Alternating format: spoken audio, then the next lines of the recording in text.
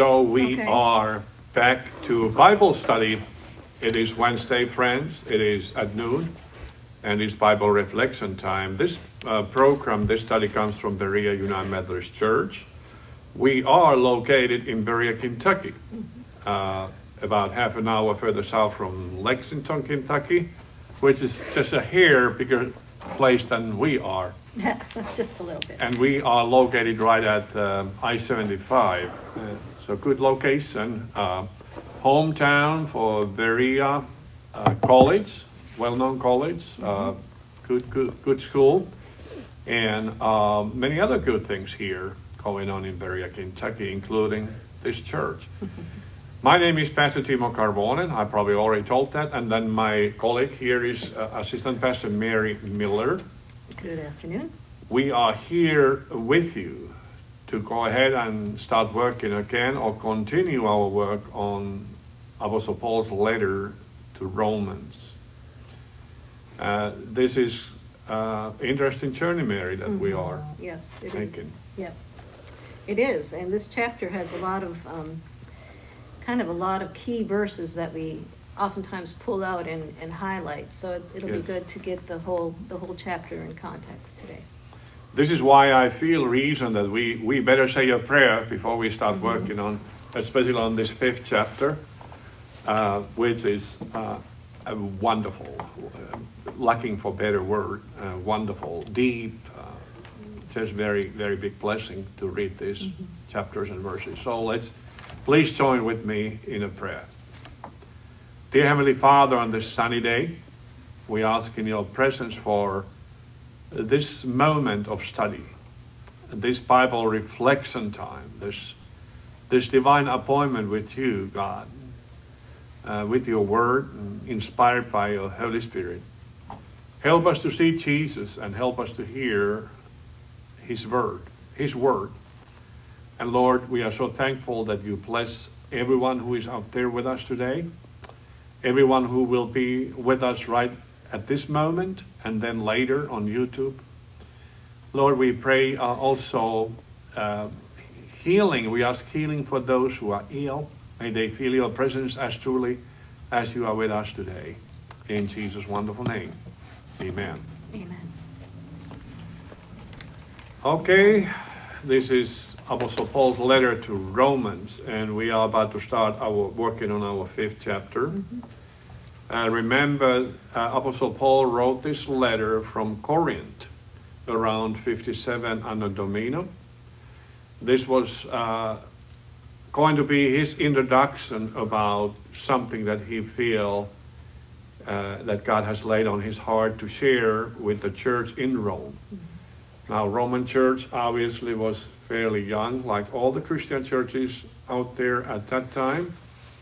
Most of their members has been witnessing the day of Pentecost, and great number of members there were Jews. Also a big number of Gentiles. So it was a combination of the people from different backgrounds coming to the church. Obviously, considering the local and central location of Rome at that time, we have reason to believe that in that church there were lots of prominent people as well, people with great influence and who have decided to become a follower of Jesus Christ. Now, also, Mary, in this 5th chapter, there is a so-called maybe a key verse. One of the key verses of the whole letter, which is the first verse here in the 5th chapter. As Paul says, that therefore, since we have been made right in God's sight by faith, we have peace with God because of what Jesus Christ, our Lord, has done for us. So we will get back on that again and again in this letter, because this letter is about faith that will justify us if our faith is anchored into Jesus Christ, our Savior. So we are going to start working on this 5th chapter. I'm going to ask Mary to go ahead and start reading. One thing I keep on reminding every time when we're dealing with the, I suppose, letter to Romans, people out there, read your Romans good. Read it well.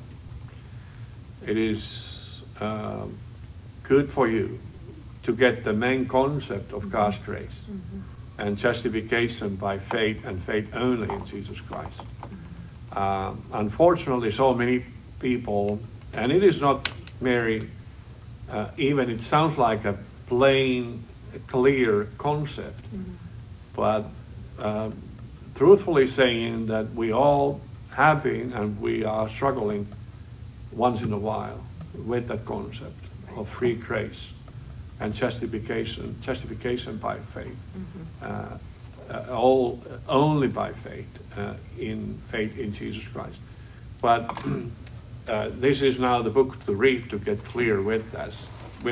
So Mary, could you please start reading? And let's do short little portions at a time, I think. Maybe 5-6 verses. Maybe 6 first verses, if you don't mind. All right. And one thing we've mentioned other weeks, I don't remember if you've mentioned it this week or not, but that Paul has never been to the church in Rome. He's writing to them before he's met them face to face. Yeah, this was kind of his introduction. Yes. To people. All right. Therefore, since we have been made right in God's sight by faith, we have peace with God because of what Jesus Christ our Lord has done for us.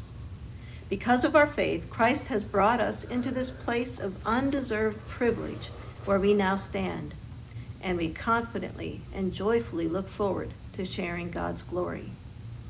We can rejoice, too, when we run into problems and trials, for we know that they help us develop endurance. And endurance develops strength of character, and character strengthens our confident hope of salvation. And this hope will not lead to disappointment, for we know how dearly God loves us, because he has given us the Holy Spirit to fill our hearts with his love. When we were utterly helpless, Christ came at just the right time and died for us sinners. All right, thank you. You feel when you are reading this that you kind of need to pause at every word. Yeah. And reread it and think about it. And the more you read it, the more you think about it prayerfully, the more it blesses you. The more it blesses you. Beginning with the first verse, like I said, one of the key verses of the entire letter. Paul writing, therefore, since we have been made right in God's sight by faith. So we have been made right in God's sight by faith. In the eyes of God, we have been made right by faith. By faith, by faith. Not by doing something or believing something, but by faith. We have peace with God because of what Jesus Christ our Lord has done for us.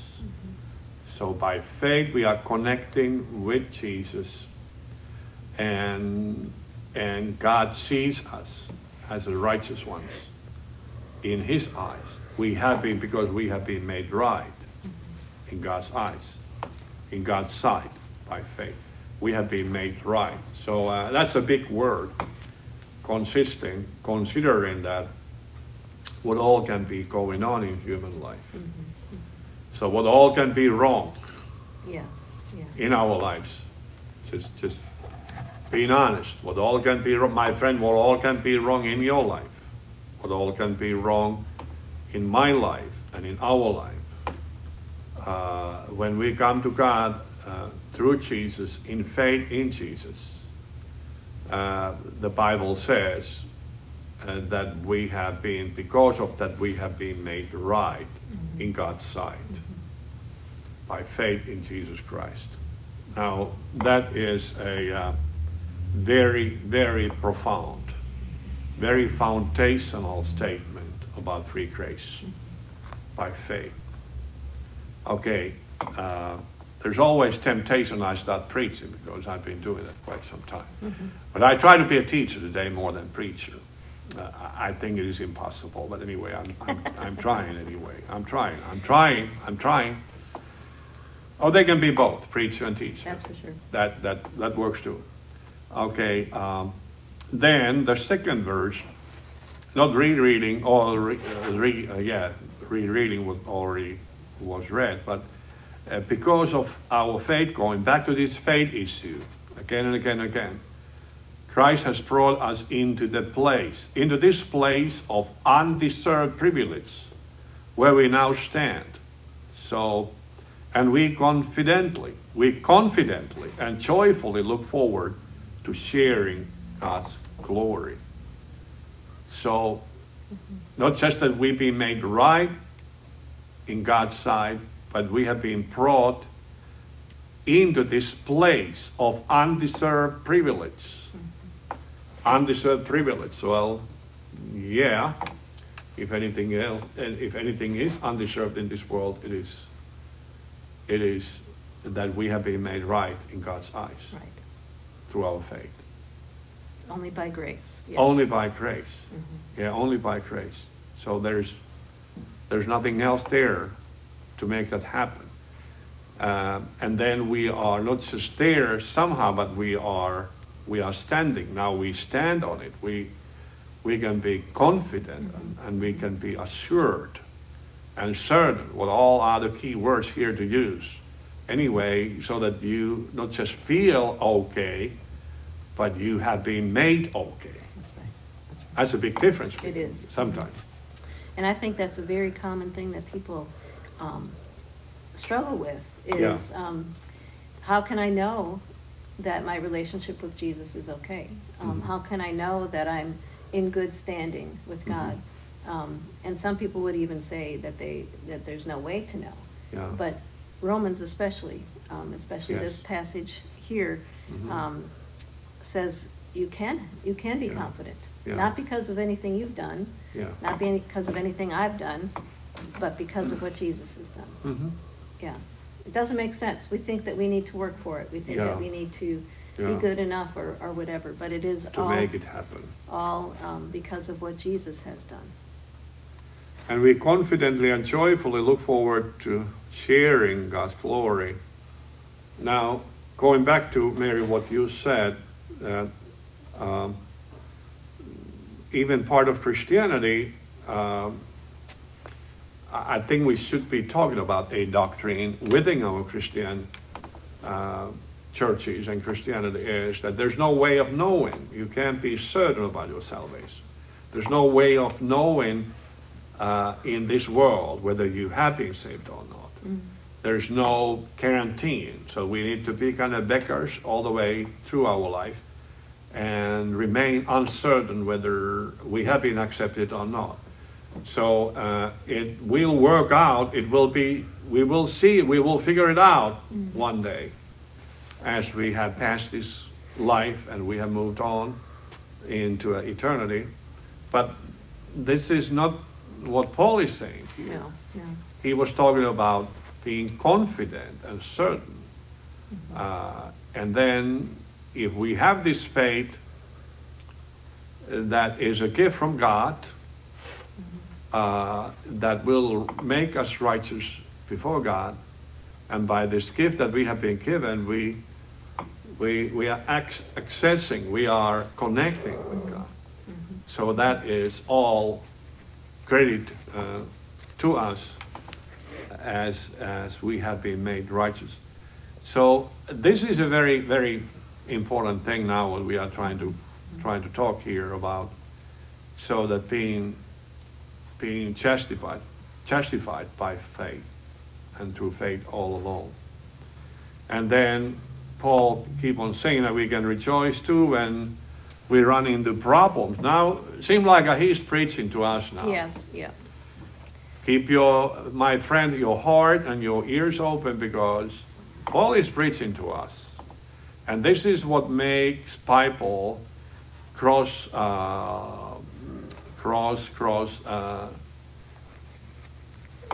what is the key word?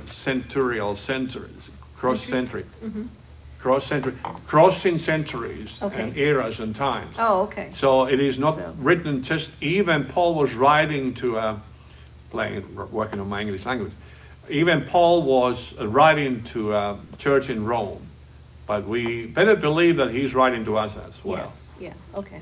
So the message was not just for one certain time and one certain number of people, but the Bible is relevant through generations. I guess Right, that's the way to say it. Right. It's just what- as relevant today as it was when he first wrote it. Yeah, Yes. that's the. Yeah, I try to say it a little bit too complicated, Mary. So that's my fault. That's me many times. But, okay, now the third verse here, I want us to really kind of pause here as well, because I think that Paul is really talking to us. We can rejoice too when we run into problems and trials. I think we have experienced that some nationally and here in community and then worldwide, talking about dealing with this awful pandemic. For we know that they help us to develop endurance, okay?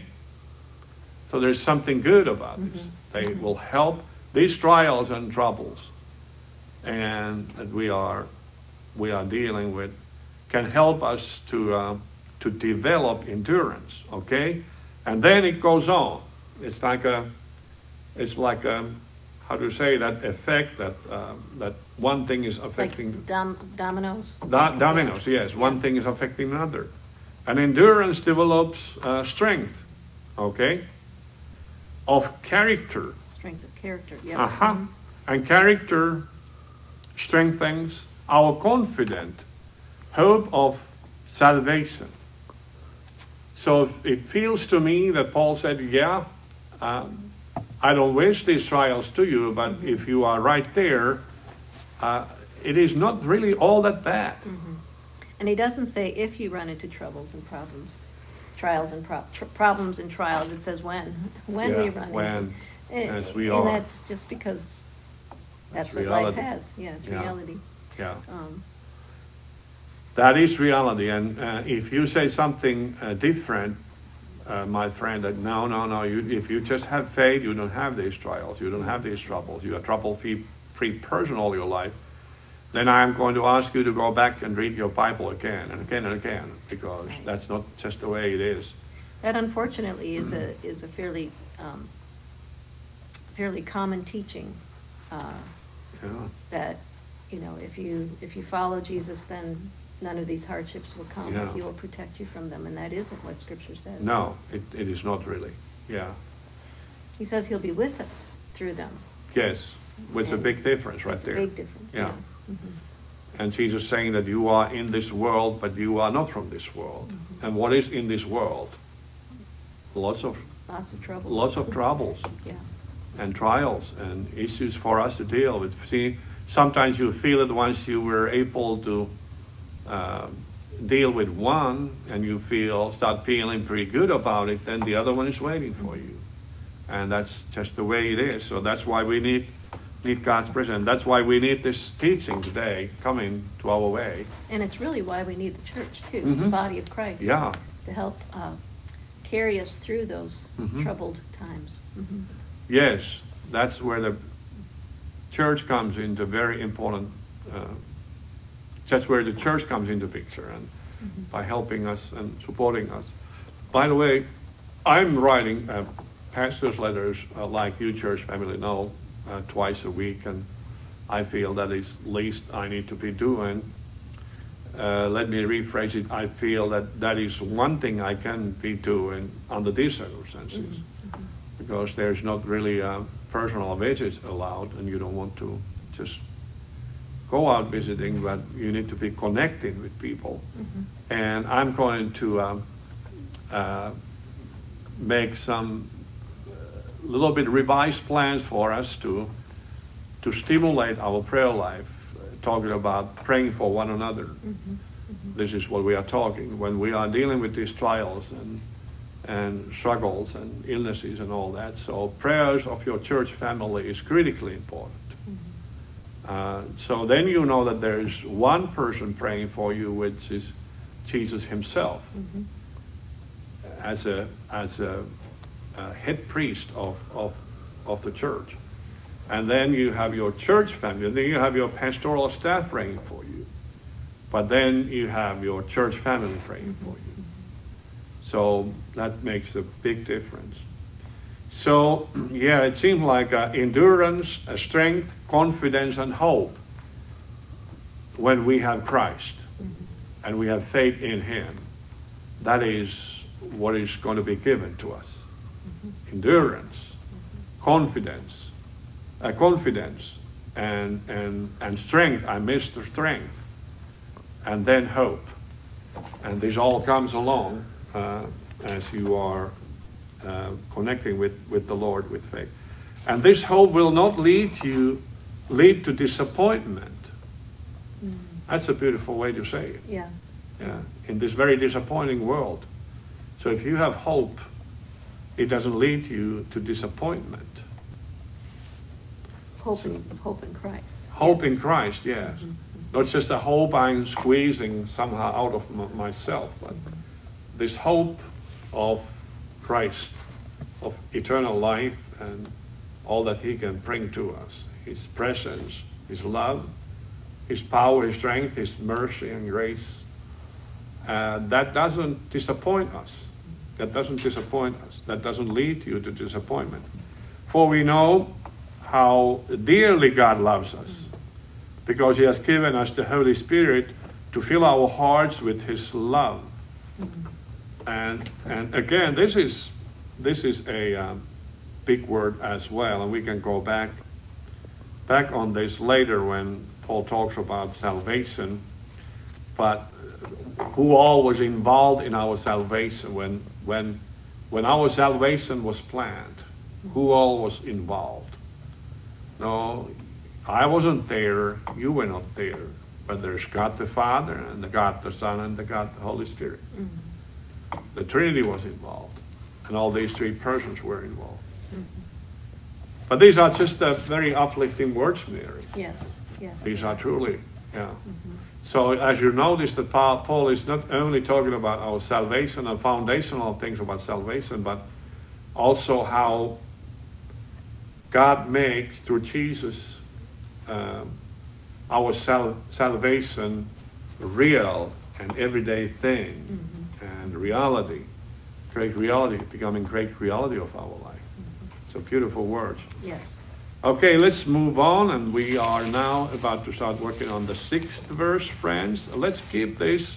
I feel that we have to kind of take this treatment in a pretty small portion at a time. Now, what about 6 through 11th verse? All right. We'll start with 6 again. Yes. When we were utterly helpless, Christ came at just the right time and died for us sinners. Now, most people would not be willing to die for an upright person, although someone might perhaps be willing to die for a person who's especially good. But God showed us his great love for us by sending Christ to die for us while we were still sinners. And since we have been made right in God's sight by the blood of Christ, he will certainly save us from God's condemnation. For since our friendship with God was restored by the death of his Son, while we were still his enemies, we will certainly be saved through the life of his Son. So now we can rejoice in our wonderful new relationship with God, because our Lord Jesus Christ has made us friends of God. Yeah, these are deep words, friends, again.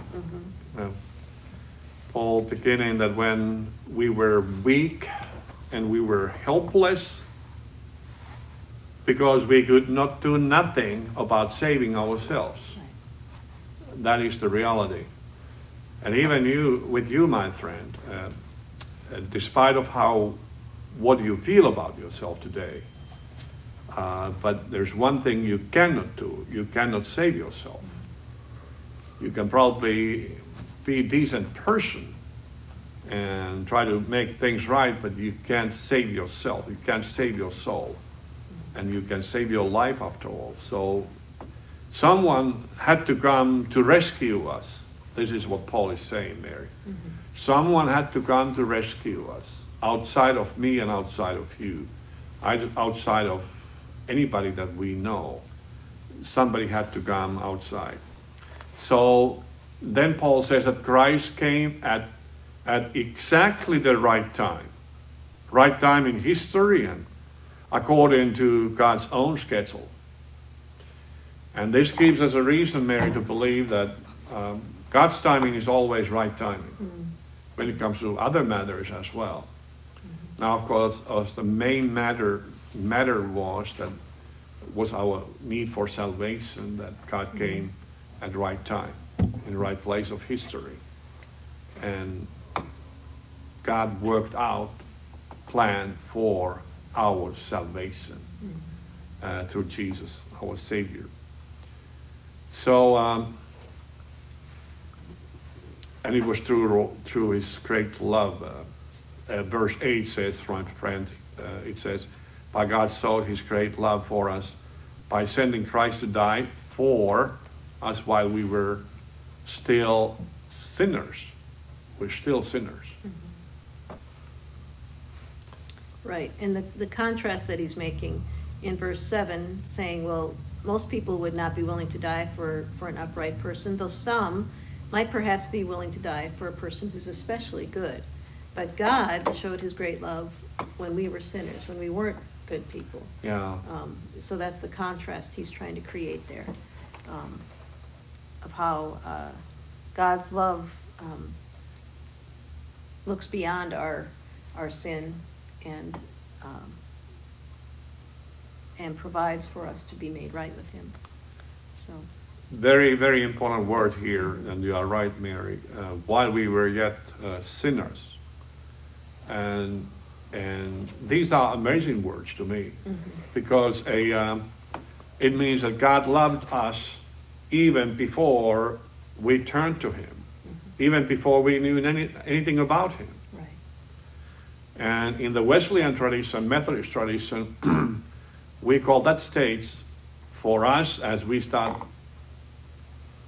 evaluating our life prior to Christ, and then we are looking our life now as somebody who's been made new through Christ, and then we start looking our life back and said, wow, there I was wandering around, and without knowing God at all, had heard bits and pieces, but I really didn't know Him. But now you can see that there was His love was there already for us, as He was wooing us, and we call it prevenient grace. Grace that goes before us, without us knowing anything about it. Little matters here and there when you start looking your life back, people you met, books you read, somebody's prayers for you. Yes. And things start happening. Things started happening to you. And that is what we call God's prevenient grace, when God was trying to pull you in and bring you in, and doing something before you knew. And I think this is one of the most beautiful ways to, of course it is, because the Bible, while we were still sinners, we were still sinners without knowing God. There was already love, existing love. And then this love thing here is big. Okay, verse 9. And you can't overdo it, really you can't. What God's love means all the way through the salvation. It is just the key and foundation of all that God is doing to us based on His love. Not easy lesson. Now we could, it'd be another whole lesson, but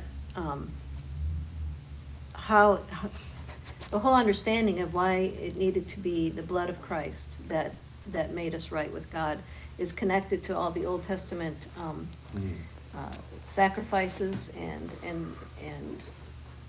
how they were used to be made right, but they weren't they weren't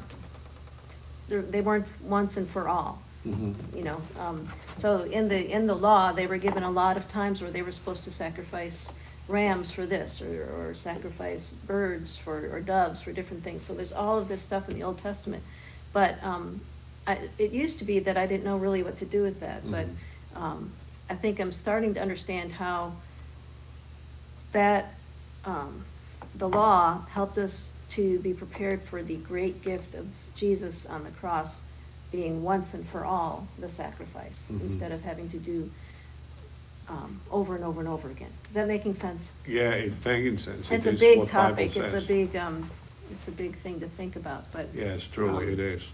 But I think when people start reading Scripture and they don't, they see this phrase over and over again, by the blood of Christ, there's some question as to, you know, why is it always talking about the blood of Christ? And that is a big question, and there's big answers. Yeah, big question and big answers right there. Yeah. Now all these ceremonial sacraments that was made in the Old Testament was like the Bible says in the book of Hebrews, that it was like a pale shadow of something that was yet to come. Oh, yeah, pale shadow. Something, there was a message, and there was an offer, and there is a chance to please God through all days. But then when Christ finished it up for us and took all on himself and became God's main sacrifice for all our sins. For all of our sins. Yes. So it is an amazing thing. And the book that in the New Testament side that really answers to many of these questions, and how Christ was the full fulfillment of all the sacrifices, is the book of Hebrews to me. Yeah. That is where it comes very clear to you. That may be the next book we study, who knows. Maybe we just go one letter after another, after Romans, and we go to book of letter to Corinthians, but we are not even close there we're not yet. even close we there are yet. far away from there. Now, then, and these two verses here talking about how Christ, Mary, took all our sins on him. For since our friendship with God was restored by the death of his Son, while we were still his enemies, we will certainly be saved through the life of his Son. Okay? So now we can rejoice in our wonderful new relationship with God, because our Lord Jesus Christ has made us friends of God. So not just somebody who knows God, but Christ has made us friend of God. Yeah. So friend is much more than somebody who knows me. He's a friend. Friend is something very close. Yeah. Friend is something very close. So that's because of Christ. Right. These are deep words and wonderful message for us to read again today and every day. How God has restored our life by dying in our place, because the penalty of sins is death, friends. I have introduced to you one time. Let's take a little break here, Mary. Okay. No, this is not break really, but break from the narrative. But this is clearly part of what we are trying to communicate here. Now, this is salvation's three-way, you can call it, or you can call it Romans way, or Romans road. A Romans road, or salvation based on Apostle Paul's letter to Romans, as it clearly says who we are and what we have done and what we need to be doing in order to earn our salvation or to be saved. And this is all based on, I hope you can see it, and you can see it so well that you can write it maybe down. So Romans 3:23 saying that everyone has sinned, and there's no exceptions. Sometimes we believe that everybody else is a sinner, but I'm the only sinless person in the world, in my family. But that is not true, because, my friend, I hate to say that you are a sinner as much as everybody else. And it don't matter if you're a decent person, good person, or not good person. We all sinners without Christ. We have sinned. We are sinners. So, and then Romans 6:23 says that the penalty of that we are sinners, is death. Romans 6:23. Mm-hmm. You write it down and you check it out. And then Romans 5:8 says that Jesus Christ died for our sin. And this is what Paul is saying to us again here, that Jesus took our penalty on him. Mm-hmm. He died on the cross because of our sins. He didn't sin. He was sinless. But it was because of our sins he died for. So Jesus Christ died for our sin. Okay? And that means that Romans 10:8-10, it says, to be forgiven from all our sins, for our sins, we must believe and confess that Jesus Christ is Jesus Christ is the Lord, and salvation came through Jesus only, all alone. And that is Romans 10:8-10. So Romans wrote, Romans' way of salvation, or however you want to call it, it is based on what Apostle Paul teaches here again this morning, or this noontime here. Okay, good. Let's go ahead and read from verse 12 to I think the 17th. Okay. Romans 5, verse 12. When Adam sinned, sin entered the world. Adam's sin brought death, so death spread to everyone, for everyone sinned. Yes, people sinned even before the law was given, but it was not counted as sin because there was not yet any law to break. Still, everyone died from the time of Adam to the time of Moses, even those who did not disobey an explicit commandment of God as Adam did. Now, Adam is a symbol, a representation of Christ who was yet to come. But there is a great difference between Adam's sin and God's gracious gift. For the sin of this one man, Adam, brought death to many. But even greater is God's wonderful grace and his gift of forgiveness to many through this other man, Jesus Christ. And the result of God's gracious gift is very different from the result of that one man's sin. For Adam's sin led to condemnation, but God's free gift leads to our being made right with God, even though we are guilty of many sins. For the sin of this one man, Adam, caused death to rule over many. But even greater is God's wonderful grace and his gift of righteousness. For all who receive it will live in triumph over sin and death through this one man, Jesus Christ. Okay, thank you for good reading. That's a mouthful too. That's lots and lots in there. That's a deep thing. I think this 12th verse, Mary, since we are dealing with this virus, it's using a little bit imagination here, although sin is much deeper problem than viruses. Virus is bad enough, but sin is much deeper. But there's some similarities out there because, like sin is like a deadly virus, worse than that. But it's like it can spread out easily, and it's very contagious. It's very contagious.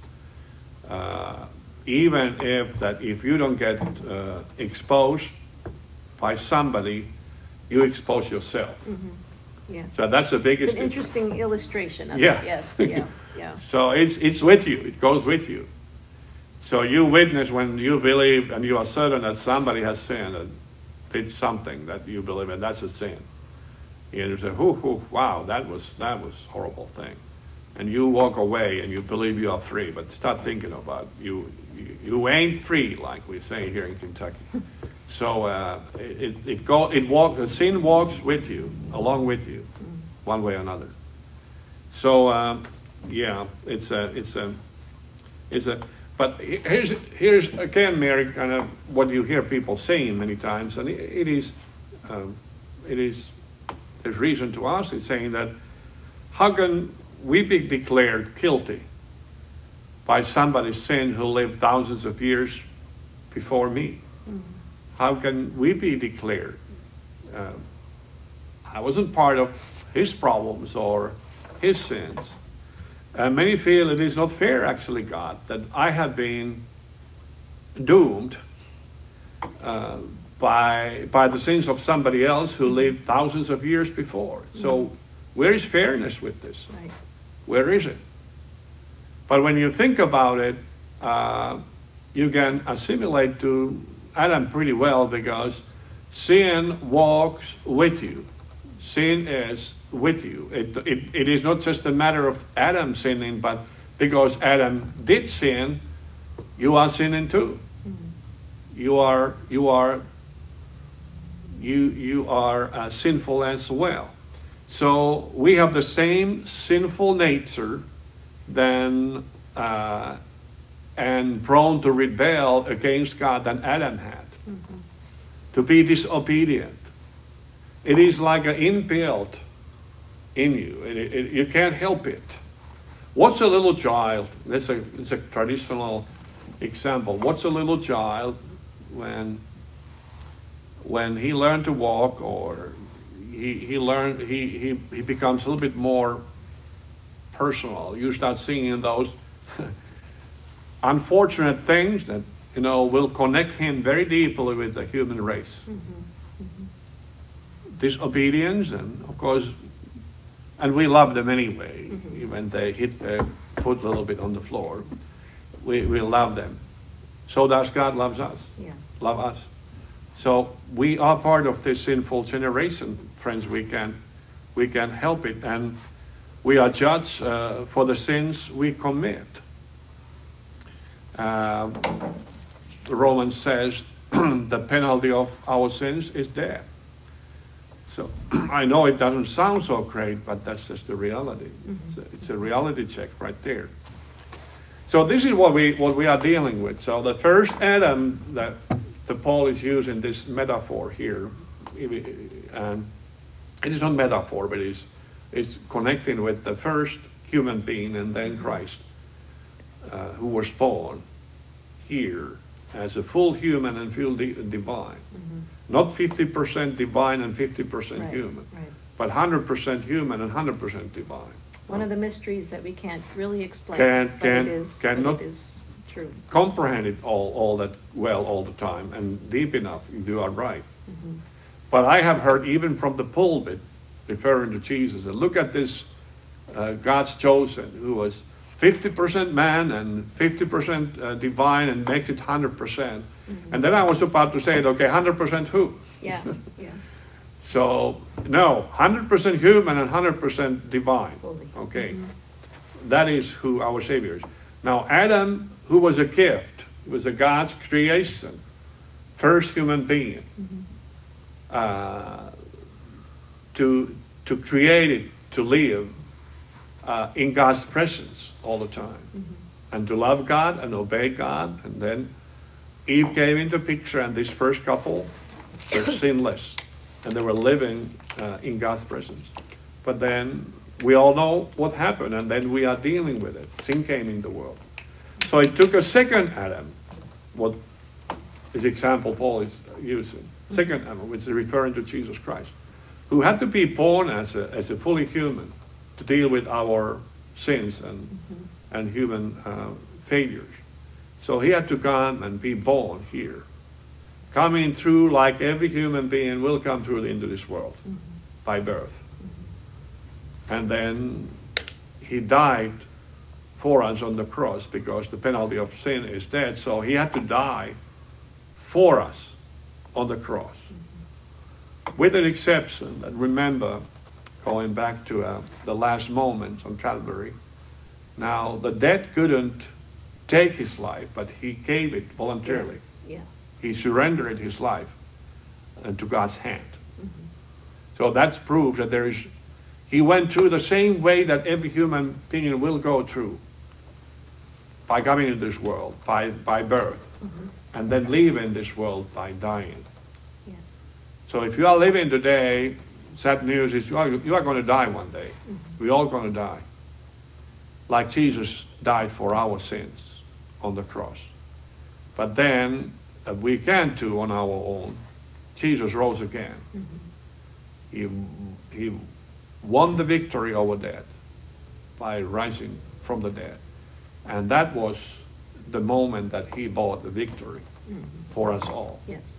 Through his death. So this is why Paul is referring Adam being the first Adam and first human being, and then Jesus being the second Adam. So the first Adam, Mary, was the failure, and the second Adam came to fix that for us. Savior. Savior. First was failure, and the second was Savior. That's a beautiful way to say it. So this is what Paul is saying to us here. Yeah. Wow. This is deep stuff. So, Dr. Al, we have 50 more minutes left.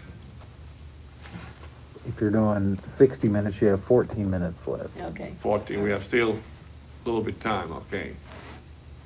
So, clear in this, saying that how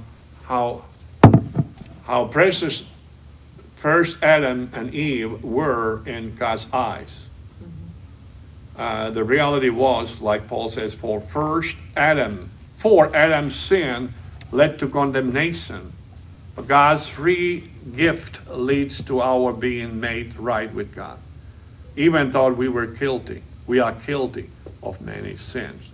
So Jesus came to save us, to fix what was broken, and that's a very, very powerful thing here. Okay, let's continue our reading, and then we have only a few verses left here, from 18 through 21. Yes. Yes, Adam's one sin brings condemnation for everyone, but Christ's one act of righteousness brings a right relationship with God and new life for everyone. Because one person disobeyed God, many became sinners. But because one other person obeyed God, many will be made righteous. God's law was given so that all people could see how sinful they were. But as people sinned more and more, God's wonderful grace became more abundant. So just as sin ruled over all people and brought them to death, now God's wonderful grace rules instead, giving us right standing with God and resulting in eternal life through Jesus Christ, our Lord. Yes,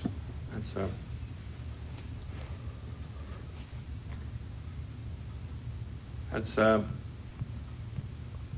clear and very systematic way to say to us that what were the walks of God to bring us in, what were the actions of God to bring us in. Yes, Adam's one sin brings condemnation for everyone, without exceptions, we know, for everyone. But Christ's one act of righteousness brings a right relationship with God, a new life for everyone as well. So Jesus came to fix it and to save it, what was broken, and it was our relationship with God, which is actually what sin causes, Mary. Yes. Sometimes we talk about certain consequences on sins and things related, Right. Stealing and lying and living that life or whatever. Many times we are talking about irrelational things, but then we don't really look into the roots of the sin too often. So which is the separation, all the way separation from God. From God. And that was the biggest thing. So you can be a decent person, a good person, And you can still be a greatest sinner in the world because you are separated from God. And only one person who can fix it is Jesus Christ. That's right. To build that bridge by his righteousness, not our righteousness, by his righteousness, to build that bridge between him, That's right. between God and us. And that is what salvation is all about. Yeah, that is what salvation is all about. There's one thing that Paul is talking, and as he many times, Mary talks about, what was the purpose of law? What is the purpose of law? What is the purpose of free gift by faith in Jesus Christ and all that? And did God give his perfect law for us to save us from our sins? Or what was the meaning of the law? Actually, here in verse 20, friends, it comes very clear to us. I think we kind of touched it a little bit last time. So that God's law was given so that all people could see how sinful we are, how they were. But as people sin more and more, God's wonderful grace became more abundant. So the law actually was given to us to show how much we fall short from God's righteousness. Yeah. So there is no really name for sins before law was given. Yet people die from their sins already. Like Adam and Eve. Yeah. They didn't live forever because they were sinners. They needed forgiveness and salvation as well. But so the sin, the existence, the reality of sin was there before law was given. People dying from their sins. So law is good and perfect, but the purpose of law is to show how very sinners we are. And sometimes it is very healthy, let me say this. This is why we teach about 10 Commandments. We teach about the Old Testament. That is a message of God's perfect law and how imperfect we are in the eyes of God's law. How much sinners we are. Otherwise, we will know it. We will know it. I don't know how blessed people will be if your pastor will be preaching on law Sunday after Sunday and all about God's law, because it is just a pushing you. It will corner you more and more. Will kind of condemn you more and more. Here's where you fall short. Here is where you fall short. Okay, you believe you're doing pretty good, maybe so and so, but listen to this.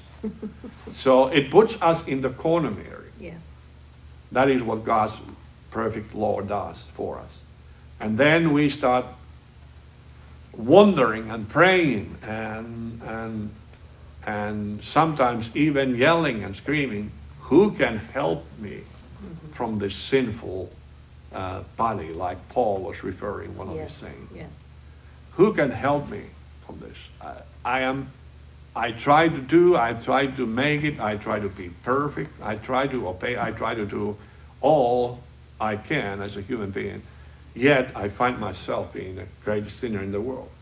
So that's the meaning and purpose of the law. Right. So law is pushing you toward Christ, okay? Yeah. Yes, because he's the answer to that question. Yeah. Who can help me? Yes. Only Jesus. Only Jesus Christ. Only Jesus Christ. Yeah, that's a wonderful opportunity for us, sinners, including us all. So it says, as sin ruled over all people and brought them to death, now God's wonderful grace rules instead, giving us right standing with God and resulting in eternal life through Jesus Christ our Lord. So, what can we say, Mary? Amen. Yes. God's grace is wonderful and needed and big. And it may be only option for us as it is, but it's a wonderful option. Yeah. If you are one good one, you don't need anything else. So this is deep thing.